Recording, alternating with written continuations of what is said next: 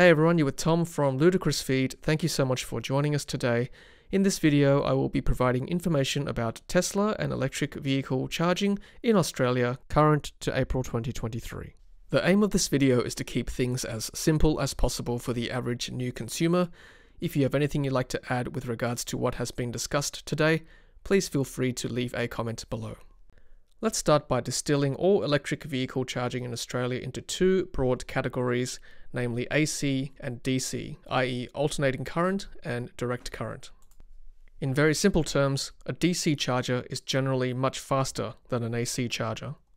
If you are on a road trip, for example, on a highway, you would be seeking a DC charger over an AC charger because they are much faster.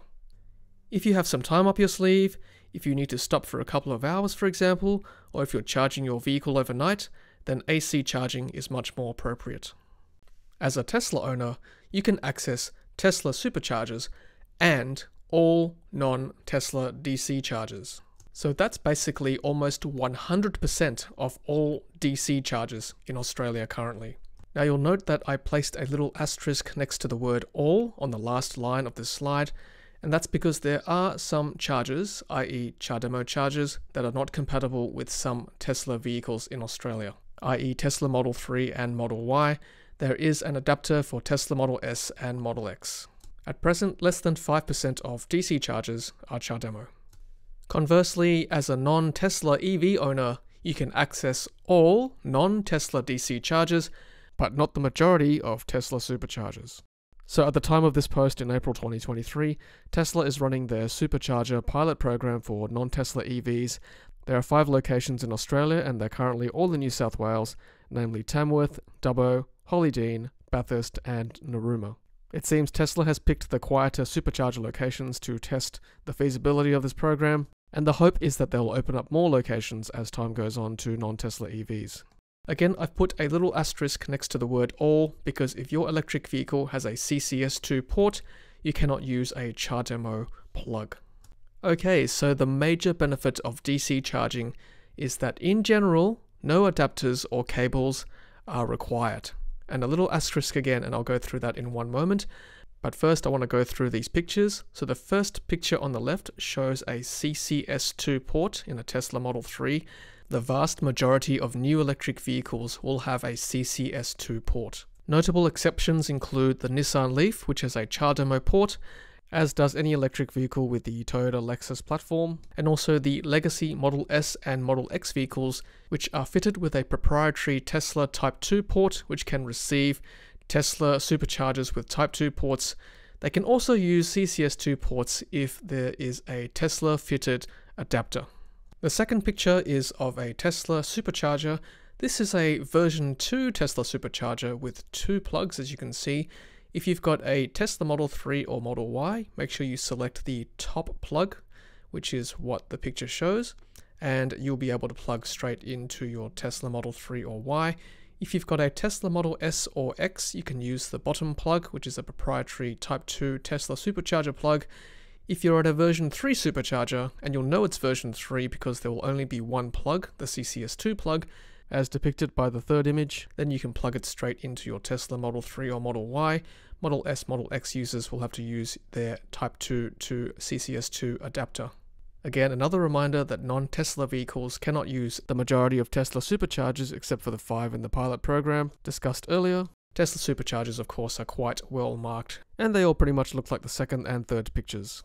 And the final picture on the right is of a generic CCS2 plug found at almost all non-Tesla DC charger locations in Australia. You can plug this into any electric vehicle with a CCS2 port and any Model S or X vehicle with the appropriate CCS2 adapter. There is no CCS2 to ChargeMO adapter that I know of in 2023. So here are some examples of DC chargers in Australia. The first picture in the top left corner is of course an example of a Tesla supercharger station. I've not yet come across a Tesla supercharger station with less than 3 stalls. The remaining images depict the most common brands of non-Tesla DC chargers in Australia, starting from the second row, NRMA with their trademark blue. The next one is Jolt, and you'll normally find them in conjunction with electricity distribution boxes. The next picture on the right is of the BP Pulse charging units, and BP are starting to roll out their charging stations across their service stations in Australia. Along the bottom row, the first one on the left is Chargefox with their trademark orange. The middle picture in the bottom row is Evie, and they're depicted by their trademark turquoise colour. And finally, a well-known brand but a new player in the EV charging space is Ampol, and you'll generally find their Ampcharge chargers in their petrol stations. Okay, let's go through some of the apps you'll need to download for your mobile device in order to access these DC chargers. Another benefit of the Tesla supercharger network is that they're literally plug and charge. No app is required. If you're a Tesla driver, your credit card details are already stored in your Tesla account, so you will be billed after each charging session. However, if you are a non-Tesla EV owner and you'd like to access one of these 5 Tesla supercharger locations that are in the pilot program, then you'll need to download the Tesla app, set it up with your preferred payment method, and use the app each time you want to start charging. As for the non-Tesla DC chargers in Australia, this is a snapshot of the apps that are currently downloaded in my phone. The first icon on the left is Plugshare, and this is a user-populated charging directory with address details, images, and comments from previous users. If you're an electric vehicle owner, I highly recommend this app. The second app in the top row is ABRP, otherwise known as a Better Route Planner. This is a planning platform for electric vehicle owners driving between one destination and another. You can set parameters such as vehicle driven, number of passengers, and amount of baggage carried.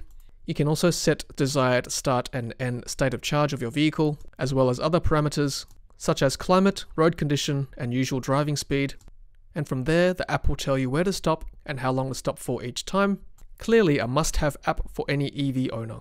The third app on the top row is the My NRMA app, and currently in 2023, you do not require an app to access the NRMA charging network. However, the NRMA has stated that in 2023, they will be releasing their pricing schedule. The next 3 apps, Chargefox, Evie, and Jolt, pretty much run off the same platform for their respective networks. Those apps feature real-time monitoring of charger location and availability, as well as their respective pricing schedules. Ampol Ampcharge has their own platform, but the concept is very similar, as is that for BP Pulse. If you do use DC chargers often, then I do recommend getting an RFID card for some of these networks, for example Chargefox and Evie. This negates the need to log into the app each time. They're also handy in situations where cell coverage is unreliable or when Wi-Fi is not available. And here's a handy tip, you can actually piggyback multiple providers onto the same RFID card. So these are the current pricing schedules for DC fast chargers in Australia, and they're generally billed per kilowatt hour. Tesla has a 2-tier pricing system, a cheaper price for its owners as well as non-Tesla EV owners who are members, and a more expensive fee for non-Tesla EV owners who do not take up a Tesla membership. Chargefox and Evie generally price their DC fast chargers at 60 cents per kilowatt hour for 350 kilowatt fast chargers, whereas it's 40 to 45 cents for 50 kilowatt chargers, and as mentioned previously, the NRMA is currently free. I've placed a little asterisk next to the Chargefox pricing because if you are a member of any of the motoring associations, you'll currently get a 20% discount with Chargefox chargers. Also note too that as mentioned previously, the NRMA is currently free for use of their chargers, but in 2023 they will be releasing a pricing schedule. So the all-important question comes down to how fast do EVs charge at DC fast chargers? There are 3 main factors determining the speed. 1. Charger supply in kilowatts. 2. The car's charging max speed, also in kilowatts. And number 3. How big is the car battery size in kilowatt hours? In Australia currently, the speed of a DC fast charger varies from 25 kilowatts all the way to 350 kilowatts. Tesla superchargers are either 125 kilowatts or 250 kilowatts depending on whether they're version 2 or version 3. You'll find out how fast they are in the car's navigation system or in the Tesla app. As for the non-Tesla DC chargers, have a look at their respective apps for their charging speed. The maximum AC and DC charging speeds also varies between the different vehicle manufacturers. This is a screenshot from the Hyundai Ioniq 5's specification sheet. You'll see that the maximum AC charging speed is 10.5 kilowatts, highlighted in green, and the maximum DC charging speed is 350 kilowatts, highlighted in red. I suggest looking at your EV's specifications for these numbers. Here's an example of a DC fast charging curve, comparing the charging speeds between common EVs in 2022. The blue and green lines at the top of the curve represent the Kia EV6 and Hyundai Ioniq 5s. And you'll see that the 800-volt battery architecture featured in those vehicles tend to hold their charging speeds better than the other vehicles. However, what you'll see in common between all these vehicles is that their charging speeds tend to drop very dramatically after about 80%.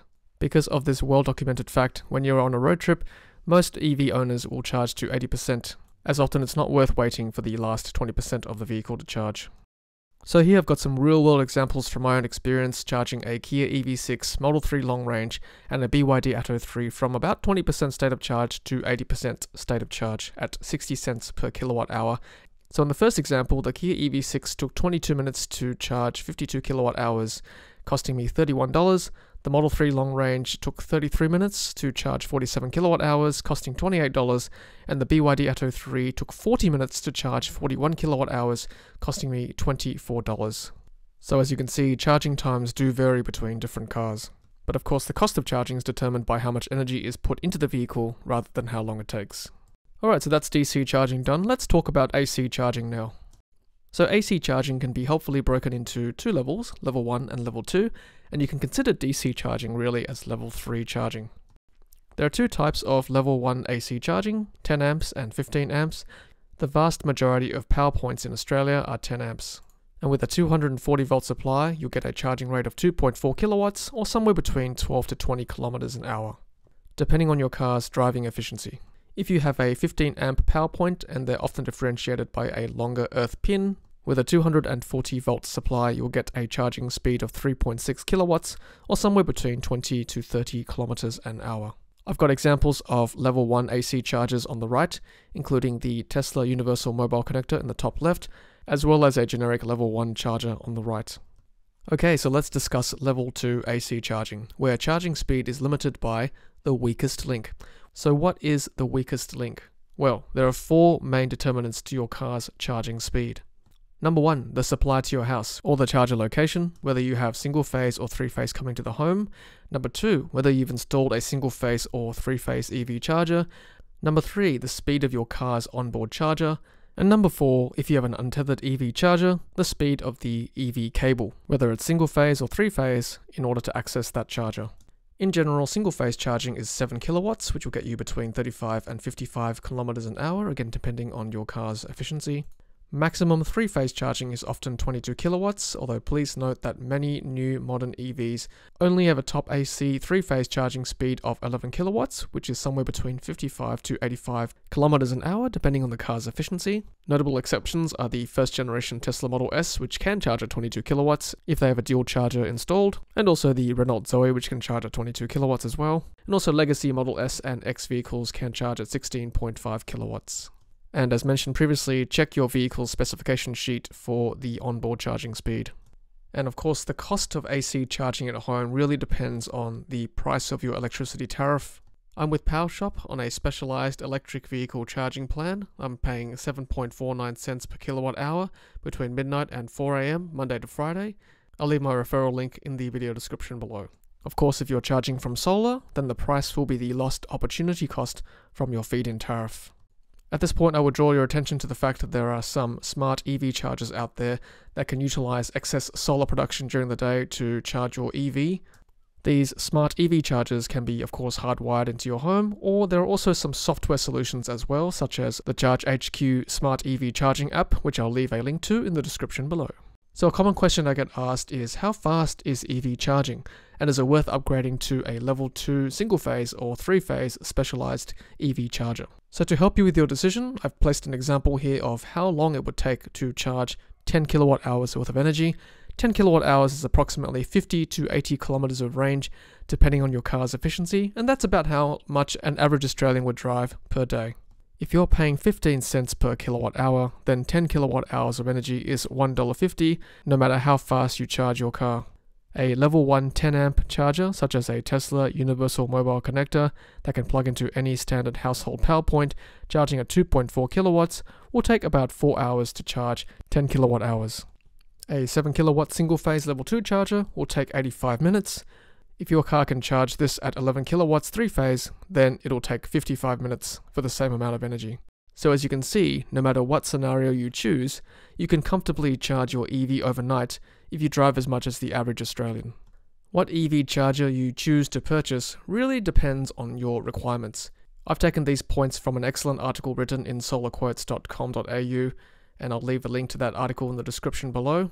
The price of an EV charger will be determined by the features included, such as whether it uses excess solar, whether there's integration with your home battery, whether load balancing is required, such as in a multi-unit dwelling. The length of the charging cable will increase the price of the charger, whether you need app or network connectivity, whether you need extra security features such as a PIN in a multi-user situation, and whether you need OCPP compliance for it to be integrated in a future network potentially. I recommend checking out some of the chargers available at evie.com.au. Don't forget my coupon code TeslaTom gives you 5% off site-wide. I've also posted a video on one of their entry-level EV chargers. I'll also leave a link to that in the video description below. And to finish up, let's talk a bit about public AC charging. And as Tesla owners, you can access all Tesla wall connectors and all non-Tesla AC chargers. There's an asterisk next to all for non-Tesla AC chargers because there are some older Type 1 AC chargers that you'll need an adapter for. For all other EVs, you can access all non-Tesla AC chargers, and again the asterisk is for the older Type 1 AC chargers for which you'll need an adapter for, and some Tesla wall connectors. And I say some because there's no way of telling whether the Tesla wall connector in front of you has been configured to be able to charge all EVs or just Teslas. It really does just come down to trial and error. And yes, as this picture shows, there are so many EV chargers out there, and they do vary in their accessibility and ease of use. Many public AC chargers remain free to this day, particularly in shopping centres. However, I have seen some charging up to 50 cents per kilowatt hour. Many AC chargers around town are increasingly becoming untethered, which means that you probably should carry a Type 2 EV cable if you want to use some of these chargers. I'll leave a link to those products in the description below. And finally, if you're planning to do an EV road trip where you know there won't be much access to specialized EV chargers, then I do recommend carrying a multi-tail portable EV charger to access some of the sockets around camping and showgrounds in Australia. I'll leave a link to that product and also my video in the description below. So, in summary, DC chargers, in general, no adapters required except for the examples I've highlighted previously. They're more expensive than AC charging, but you are paying for the speed and convenience on a road trip. AC chargers, how much you drive each day will determine what type of AC charger you install for your home. And to access public charging, I do highly recommend buying a Type 2 EV cable for your car. Well, that's it from me, Tom from Ludicrous Feed. Thanks for watching this Tesla and EV charging guide updated for April 2023. Until next time, happy charging!